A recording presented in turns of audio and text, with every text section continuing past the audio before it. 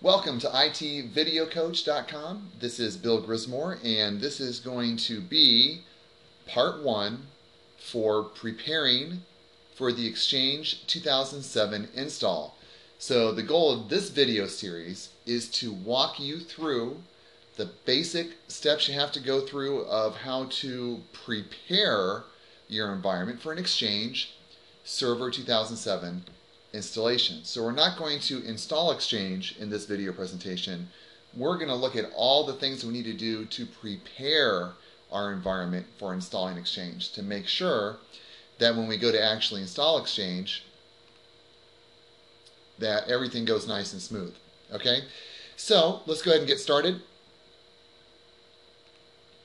So to dive right in here, let's just take a look at our tool snap-in. I have a tools.msc snap-in that I already created earlier. And Active Directory is already installed on this box, so we already have a domain in place. So to install Exchange Server 2007, you must have a domain environment. You cannot work in a workgroup.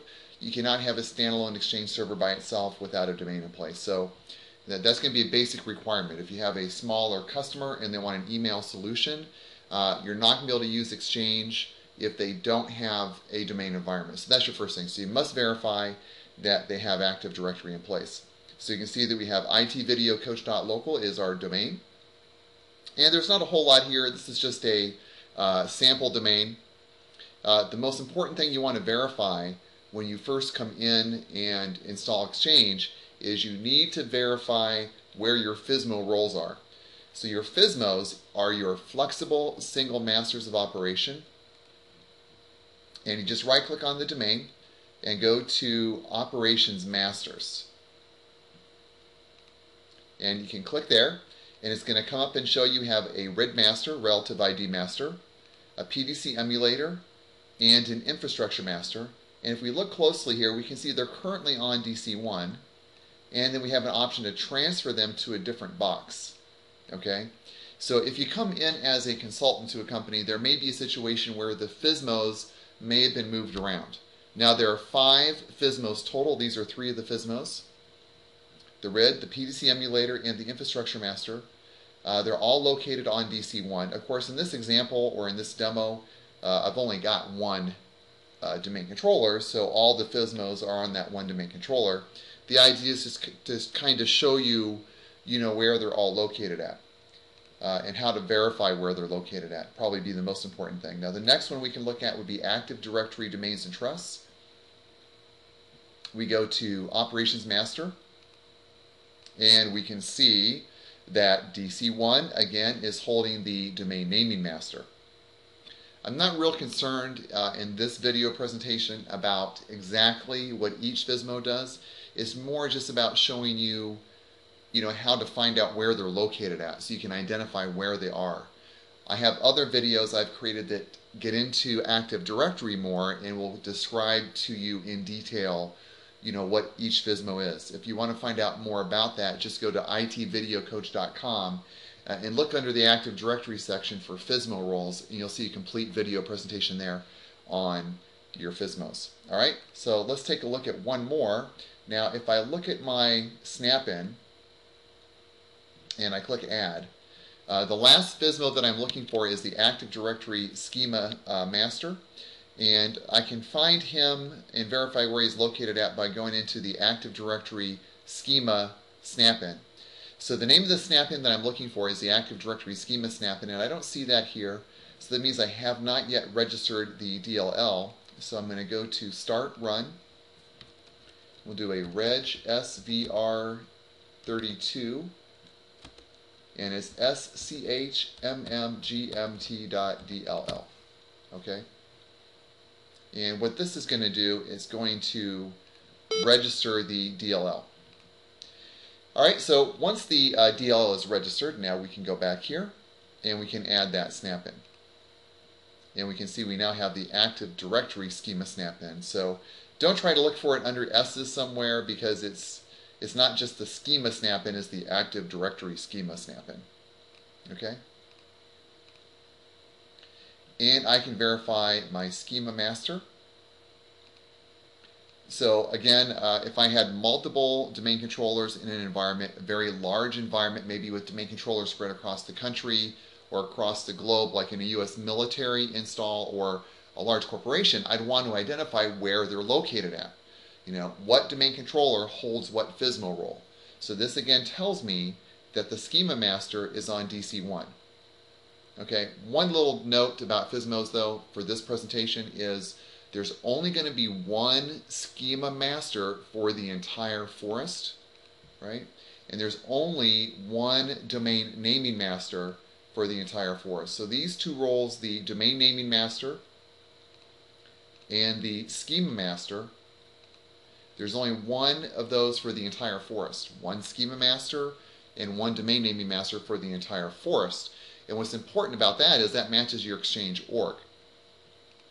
Now, of all these FSMO roles, the most important one is the schema master. When we go to install Exchange, we have to have Windows Server 2003 Service Pack 1 or higher installed on the DC that is going to be the schema master for my forest for my Exchange install. When we go to install Exchange, we're going to have to extend the schema. When we go to extend the schema, that schema master must be on a domain controller that is Windows Server 2003 Service Pack 1 or higher.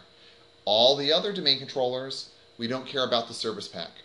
I would prefer that all my domain controllers are Windows 2003 domain controllers with Service Pack, well, with the latest Service Pack installed or higher. Okay, whatever the latest Service Pack is. So Service Pack 1 or higher, or whatever the latest Service Pack is, make sure you have that installed. You could get away with having a 2003 domain controller with Service Pack 1 or higher that has your schema master role, and your other domain controllers could be 2000 domain controllers. That's possible, but that would be it.